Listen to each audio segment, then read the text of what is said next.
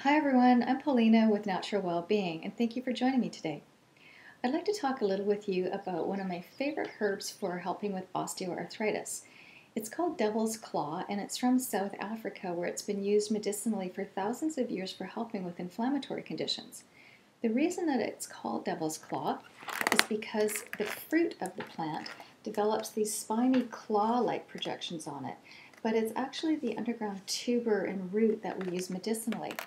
The root contains these very bitter compounds called harpagosides, and they have a very strong anti-inflammatory action in the joints, very much like nonsteroidal anti-inflammatories such as ibuprofen and aspirin, but without the unwanted side effects. If you'd like to learn more about devil's claw and other herbal extracts and supplements that we have for healthy joints, come and visit us at naturalwellbeing.com. I'm Paulina, thanks for joining me, and I'll see you here again soon.